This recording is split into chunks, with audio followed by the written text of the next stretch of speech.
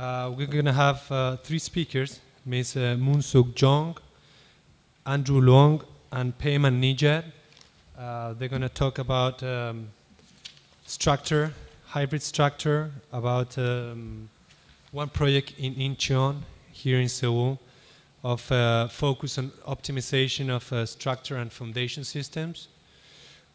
Also, we're going to have a project from China. It's 440 meters with very interesting new aspects on structural design. And finally, we're going to have a presentation from Payman Nijat regarding a new structural system which should optimize the material use, therefore the construction cost. So please welcome Ms. MoonSook Jeong, from a senior structural engineer from Samsung C&T Corporation, Korea. Good afternoon. My name is MoonSook Jeong, and I'm working for Samsung C&T. From this presentation, I will be presenting optimizing the structure and foundation systems of the 151-story Incheon Tower today.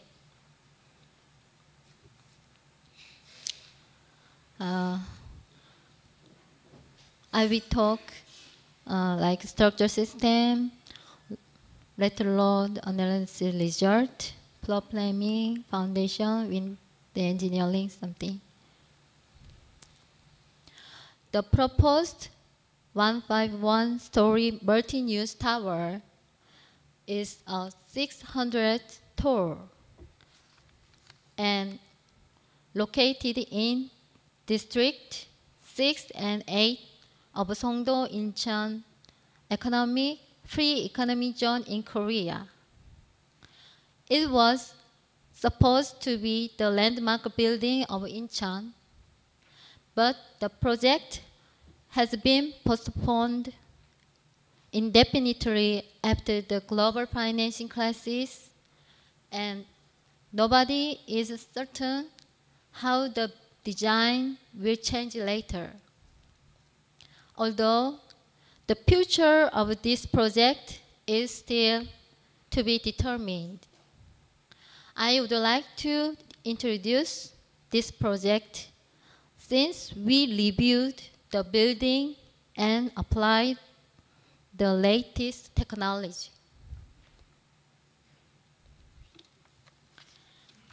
As you can see, in the initial design of the Incheon Tower, it was designed as two towers, but the shape had a disadvantage to resist lateral force because of the high aspect ratio.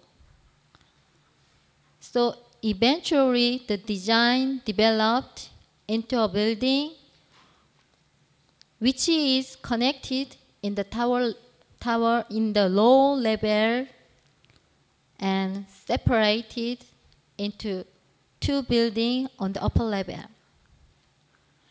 To reduce the effect on the wind load, the final design of the building was developed to round-shaped tower with an opening in the floor plans. The final proposed use of the building will be approximately 30 stories of office, 17 stories of hotel and other supporting facilities, 100 stories of residential, and several levels of mechanical plants.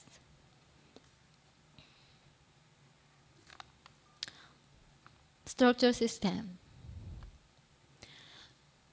The structure system of the tower, long direction, consists of reinforced concrete core wall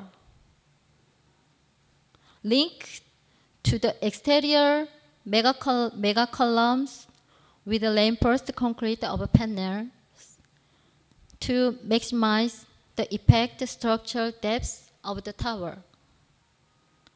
However, the lateral load resisting system of the tower in short direction consists of mega column frame structure where the reinforced concrete core walls are linked with multi-story concrete belt truss. This is the outrigger and transfer system are installed in the following 4 places.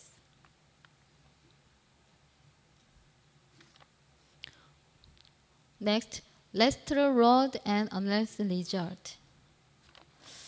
The lateral force was reviewed through a total of 7 tests, including KBC 2009, and wind tunnel test with different return period, damping ratio, and important factor.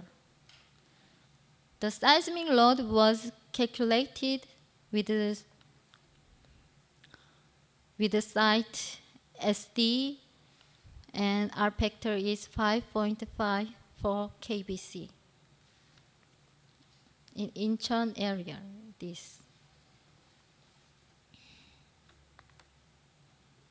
the seismic load is significantly, this is seismic result, lower than wind load.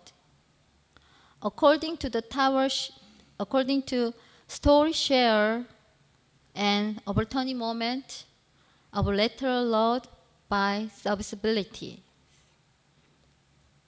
And comparing the wind tunnel test, the value of KBC 2009, like this, is higher in the low level, and the result of a wind tunnel test is higher in the upper level.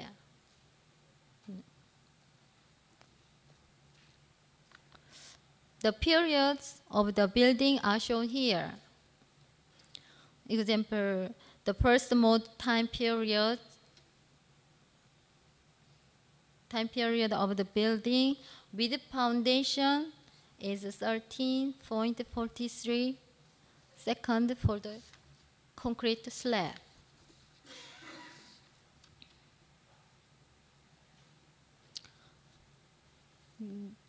This result is interesting. There are mode shape of the building. At the upper level is 2 buildings shown a different behavior on the 7th mode shape result. Is tower upper area is separate behavior.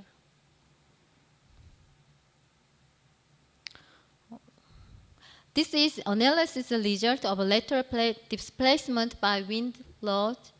You can see that the result is lower than 1/400, except E is return period 300 years is higher.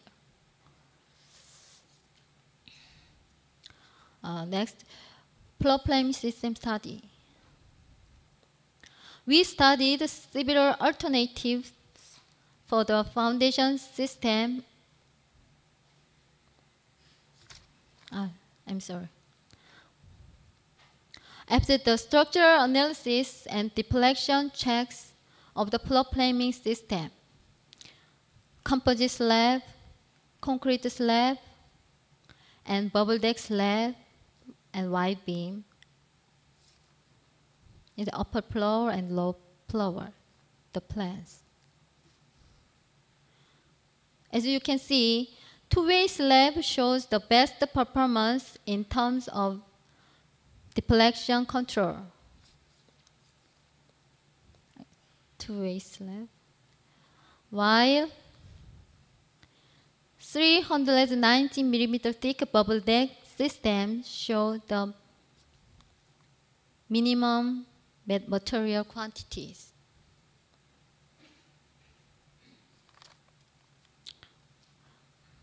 foundation system study. We studied several alternatives for the foundation system and selected an optimized foundation system. 198 files with 2.5 diameter were proposed, and allowable bearing capacity of the pile is about 6,000 tons. With the optimized foundation system, maximum settlement of the 5-meter thick mat was observed to be 14.3 millimeter. As you can see in the graphs, actual force in the piles are below the pile capacity. Under gravity load case, as well as combined load case, including lateral loads. The concrete slab option and composite slab option is same.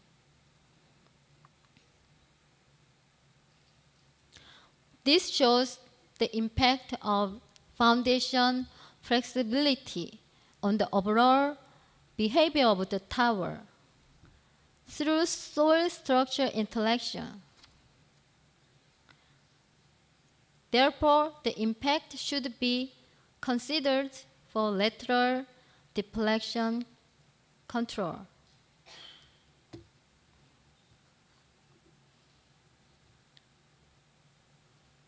Wind engineering. From early design stage of this building, aerodynamic effects were considered with the help of a numerical analysis. At first, we tried to estimate the effect based on engineering intuition with hand sketch. With the help of numerical analysis tools, we checked the effect of aerodynamic shapings. The slide shows results from numerical simulation around two-dimensional section of the tower. Left-hand slide, two figures show the eddies shed from the body. Body of the upper figure has opening, while the lower body does not. This opening gives effect on the flow field and make large-scale eddies into smaller scales. This results in the reduction of fluctuating force in the across wind direction. Various shapes of the building were considered to come up with the optimized building shape that has minimal impact of the wind load. Damper systems were studied to improve serviceability of sky bridge. The contents of damping system will be discussed in detail in another section. For super tall twin tower, we applied mega frame system concept, which shows very good efficiency. But we need more research for link elements to improve structure, efficiency, and constructionability. We had optimization of floor frame system and foundation system of the tower.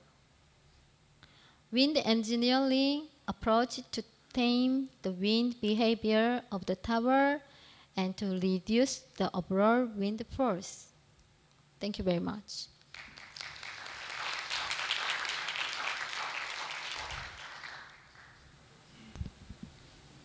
Thank you very much. Any questions in the room?